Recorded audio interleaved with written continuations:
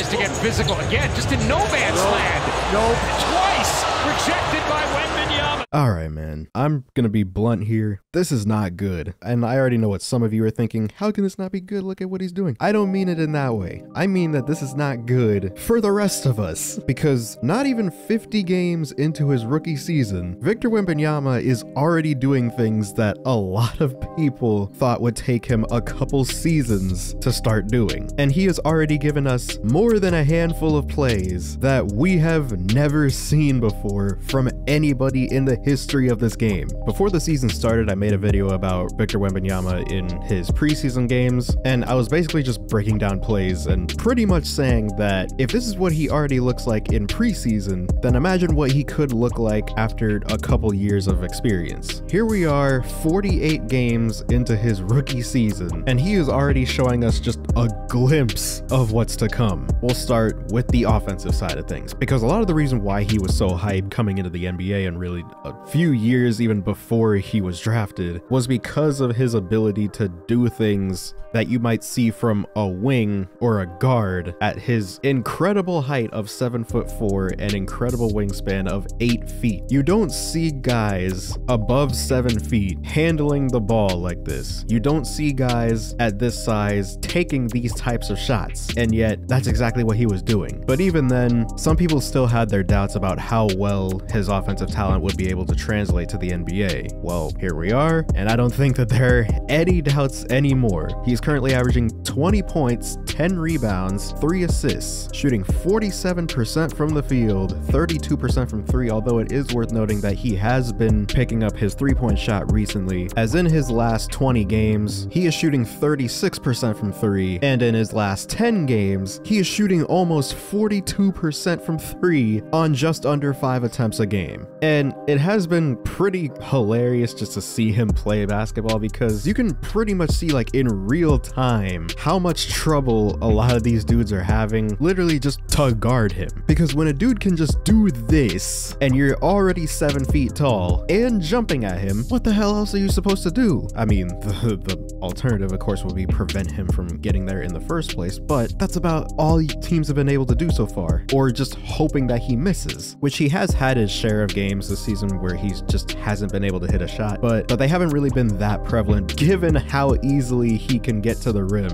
and just the amount of lobs that he can catch because he is just taller than everyone, and just tell them to throw it somewhere where nobody else can reach it. Even earlier this season, when he had a stretch of games where he was on a minute restriction and he was really only playing about 23-24 minutes a game, he was still putting up 21 points and 8 rebounds in that stretch. One of those games included a triple-double against the Detroit Pistons where he had 16 points, 12 rebounds, and 10 assists. This was his first of 2 triple-doubles this season so far. The second one we will get to later, but as of right now, Victor Wembanyama is currently averaging the 10th most points by any rookie in the last 30 seasons. And by the way, a lot of those names ahead of him are current or future Hall of Famers. Allen Iverson, Luka Doncic, Tim Duncan, Carmelo Anthony, LeBron James, just to name a few. And then you also have some very good scorers from the last few seasons, such as Donovan Mitchell and Zion Williamson. And realistically, this point total should be even higher, but unfortunately the Spurs took 30 games to figure out that Jeremy Sohan at point guard was not the way to go. And as of recently, Trey Jones has been taking over more of the point guard responsibilities, as he should be, and Victor has been getting a lot more lobs and quality looks overall. But offensively, this is very scary,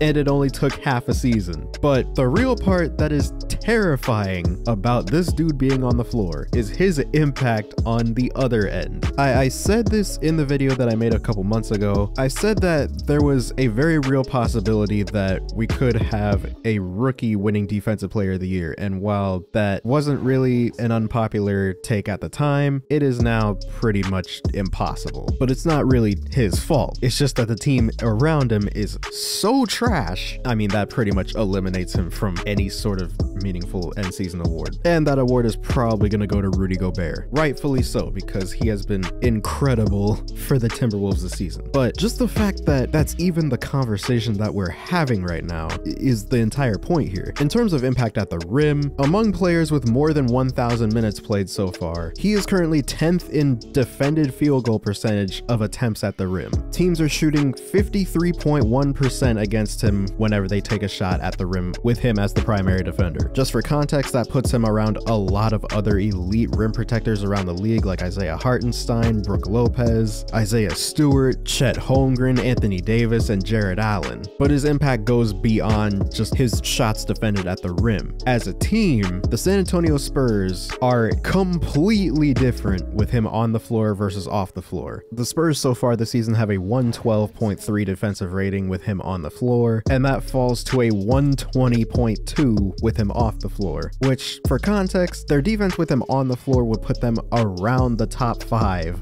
in the league in defense. With him off the floor, they would fall all the way to 29th. But this recent stretch of games has been very special, as in the last 10 games, the Spurs are a 106 defensive rating with him on the floor and 119 with him off. According to Cleaning the Glass, opposing teams are scoring 10 less points per 100 possessions whenever Victor Wembanyama is on the floor, which is 98th percentile. Teams are also shooting 2.5% worse on their effective field goal percentage with him on the floor, which is 86th percentile. He is already one of the most impactful defensive players in the NBA, and he's only played half a season. But the real crazy part is when you see this defense in action, because watching teams trying to figure out how to get around this dude at the rim is one of the funniest things that I've seen so far this season. The amount of layups and floaters, shots around the rim that teams have passed up that, by the way, they normally wouldn't pass up but do just because he's down there, has been ridiculous to see. And that brings us to Victor Wembanyama's most recent game and most recent triple-double, in which he put up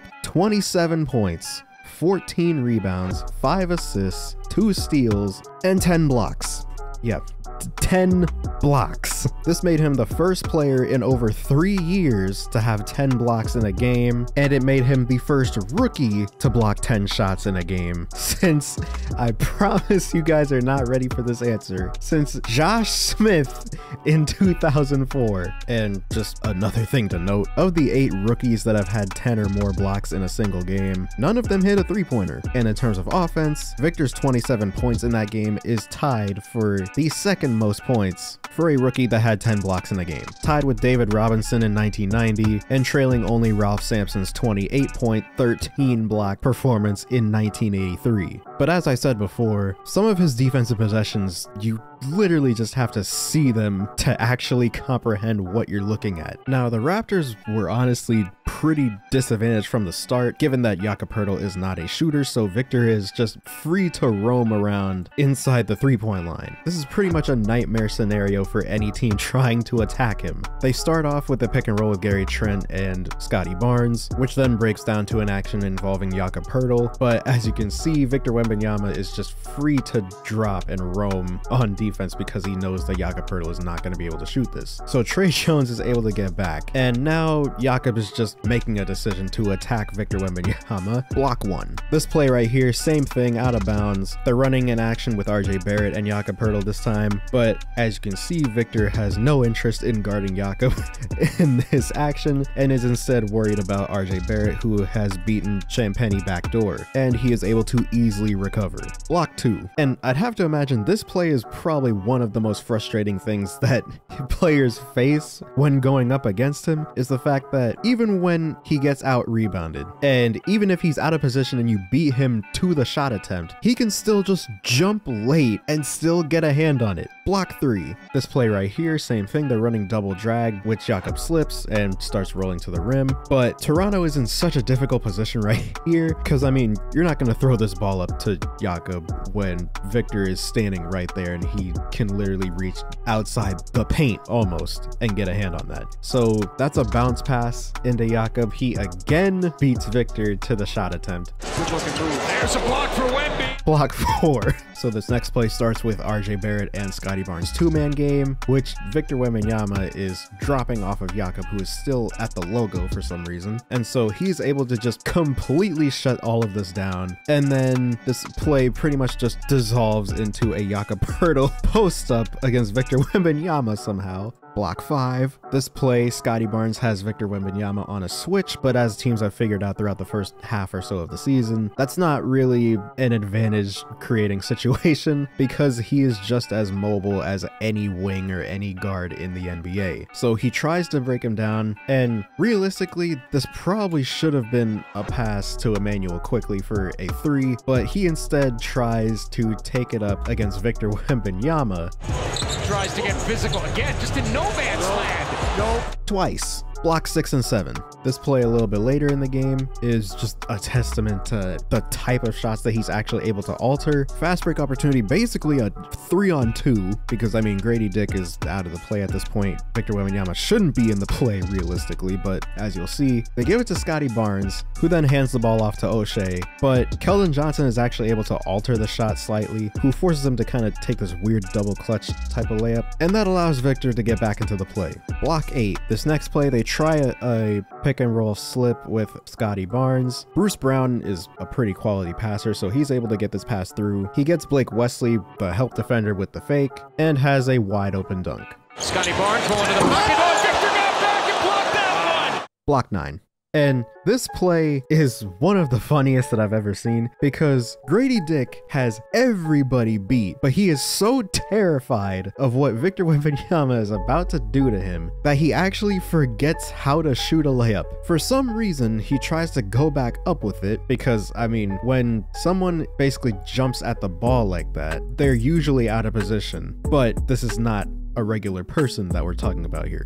Block 10. And those 10 blocks brought his total for the season up to 153. As of right now, he is currently averaging 3.2 blocks per game, which leads the NBA. Not leads rookies, leads the NBA. He is currently the only player currently averaging 3 or more blocks. The next highest being Walker Kessler at 2.8 and Brook Lopez at 2.7. This is not normal. Like this is not okay. And as I said, the Spurs are terrible. Like, there's no other way to describe it. I tried to find a different word to describe it, but no, they are trash. And keep in mind, he really hasn't even been playing that much. He's playing 28 minutes a game. He's missed a handful of games on top of that. And this is what his first year production already looks like. As soon as the Spurs are able to build a competent team around this dude, I'm not gonna lie, I don't know what the NBA is gonna do. His one flaw that he's shown all season is his turnovers because he has been throwing a lot of questionable passes. But I feel like that's just something that's gonna improve as he gets more time in the league. I don't know what we're gonna do with this guy when that time comes. This is already bad and it's only gonna get worse. But we will see when that time comes. If you want to hear me talk about other young players in the league, I made this video about Jonathan Kuminga a couple weeks ago, and so if you're interested, you can go and check that out right here. But with all that being said, I hope you guys enjoyed this video. Subscribe if you're new, hit the bell to be notified when I upload, comment down below what you want to see next, and as always, I'll see you guys in the next one.